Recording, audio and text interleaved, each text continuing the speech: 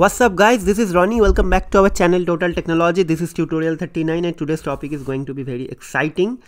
As per the name, you will understand like how to generate barcode using REPORTLAB. So barcode means, yes, I'm talking about the barcode, whatever we have already seen in our product or any sort of things, or whenever you go for some sort of movie ticket, air ticket. Nowadays QR code is there, but still 90% of the cases you will see barcode like written somewhere inside the product or whatever you purchase, or any product, any electronics product, any small, big, whatever. So we'll discuss how to develop that barcode. And yes, I'm not going to talk about the actual mathematics behind that, but probably we can do it in the later part in some other series. But this topic will be going to show you how you can use REPORTLAB to create or generate your own barcode. Okay, so today's topic will be code 39 barcode. It is one of the barcode topic, and again it's very popular. So code 39 is a common barcode type used for various labels such as name, badges, inventory, and industry application. The symbology of the code 9 character set consists of barcode symbol representing 0 to 9 uppercase character, means A to Z, and the space and the following characters. So hyphen, dot, dollar, slash, plus, and percentage. So in code 39 barcode, generally mostly we use for all the products, inventory, or any other sort of thing. So now the topic is how to generate code 39 barcode. So let's go to our IDE. Okay, we'll be using REPORTLAB graphics. Okay, from REPORTLAB dot graphics dot barcode import code 39. Okay, and next thing from REPORTLAB dot PLATYPUS simple doc template and paragraph. I will define the style sheet. So REPORTLAB dot leap dot styles import get sample style sheet. Now we'll define the PDF object. So this is going to be PDF, and then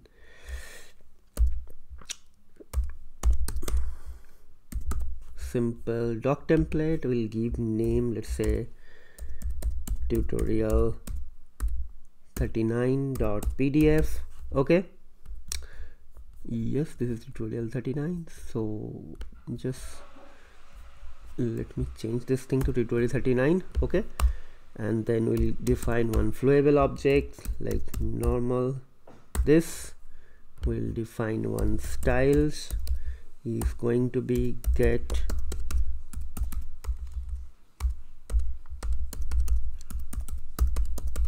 sample style sheet. Okay, and then we'll define the code for our case. Let's say code is going to be code text is going to be let's say hyphen. As we can see that we can use this hyphen. Okay, so hyphens, let's say we'll give some product name. So in our case, let's say this is a paste. Okay, then hyphen, the name of the product is Colgate, then let's say volume is 100 gram, and let's say price is $5 US, and it start with this. And now we'll define the code. So this is going to be code 39 dot standard 39. Then we'll write the code test. That's it. And now we need to append this thing. So flow obj dot append, and we'll write this code. Okay, and you can write flow underscore dot obj. Can write some paragraph as well, but I'm just thinking, do we need this or not? Okay, so we can leave this thing out. Okay, so what I'll do, just pdf dot build flow obj.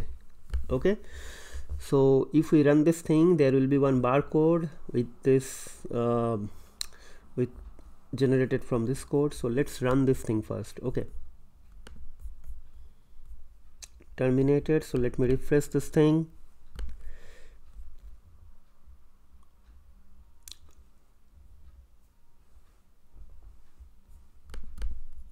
Okay, yes, it's here.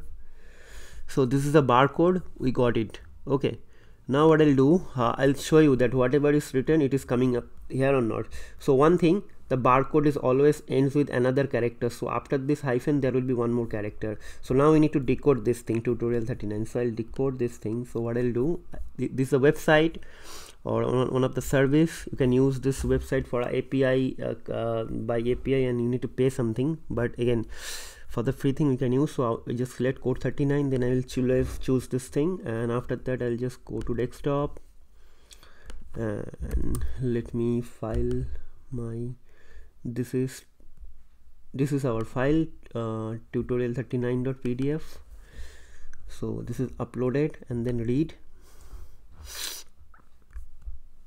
So see, this is paste. As I told you, everything is capital paste, Colgate 100 gram 5 USD, and the end character is this top character. Okay, so this is normal. So what I'll do, I'll try to do one more example so it will be easier. So what I'll do, Colgate, let's say Max White. Let's see how it happens now, how it take this thing. Okay, so it's generated new thing. Okay, so let me just go to my browser. Okay, so new file, choose file. Okay, new file haven't came here yet. Yes, now it came. 7/34 is the last update date. Okay, and read. Let's see.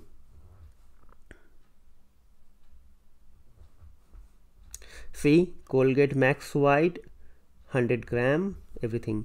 So you can easily decode and check that whether it is generating the correct barcode or not. So now the thing is that let me explain you what happens. Actually, I know all of you familiar with this thing. So whenever some barcode scanner or any sort of light sort of a thing, if you go to any shopping mall or somewhere, they will only scan this thing if they have a scanning device. So whenever they scan this thing, easily this like things come as a parsable string, and from the string they easily got the product name and price and the grams. So all those things are automatically pasted or printed inside your invoice, and after that when they took or when they take the thermal printer for the printing method, you will easily get the invoice and written with this. So now you'll understand like why after scanning this thing immediately they got paste, Colgate Max, volume, and the price, everything comes automatically. So this is how it is actually coming. So this is very normal thing.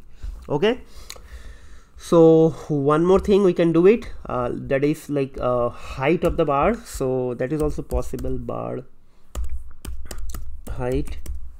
So let's write maybe 20. I'm not sure this is a correct attribute or not. Let me check. Yes, bar height. So this is small. Okay, so what I'll do, I'll just make it 50. See it bigger, right? This is bigger now. So this is a very simple thing. If you have any generating any sort of report, and the report you want to talk about the product and the product barcode or something like that, you have any like recommendation, or you are generating some report and the report should give you some sort of passcode, and the passcode has to be come from the barcode, then easily you can develop this thing using REPORTLAB graphics. Okay, so let me just copy paste this thing. We'll put it here. And one more requirement is that suppose you are working for one of the biggest or one of the like retail or whatever, like those are actually maintaining the inventory or something similar to that, and your requirement is that you have to generate the barcode for every product. Okay, so without going for any third-party package or any other software, or without investing any money, you can easily get it from the REPORTLAB. So what will happen now, I'll teach you that thing in the later video. Suppose you are having a requirement for generating barcode for 100 product, okay, 100 different product, and after that, once you generate the barcode, the labels will be printed from the thermal printer and will be pasted inside sorry, not inside, the top of the product wrapper or package or container, whatever the different forms probably the products are having. Maybe some of the products are coming in as a jar or bottle or plastic container or anything. So the requirement is that you have 100 types of product and you need to generate the barcode from those 100 type of product, and after that you need to paste those things. So your job is to generate the unique barcodes, and after that your printing team or the packaging team will do the rest. So now if you invest lots of money onto your software and other product to generate the barcode, that is not going to help you. Whenever Python is giving this sort of feature, you can definitely use this sort of things. Okay, so probably we can do it that in the next video. I'll create an inventory of 100 different products and I'll show you how to use that inventory to create multiple barcodes. Okay, so that will be one of the use case. So I'm excited. Just now I just came up with this idea. Probably in the next video, which is going to be tutorial 14, in that part we'll discuss this thing. Okay, so that's all for today, that's all for this week. I'm not sure whether I'll be going to upload one more video this week, or this is Saturday, I need to go out, so we can do some more videos probably in Sunday evening, or if not possible then Monday. So till then, take care, goodbye, and please keep watching our other videos channel. Try to do some sort of practice. If you have any problem, doubt, and suggestion, and if you have any other idea for other use case, you can definitely write me. But don't forget to write your own code by your own, then only we'll get something out of this tutorial. Okay, so that's all for today, that's all for this week. Hope to see you in the next video. Till then, take care, goodbye, and don't forget to subscribe our channel, hit the like button, hit the bell icon, share our videos with family and friend. Keep watching, keep subscribing to our channel. That's it for today. Hope to see you in the next video. Once again, take care, goodbye.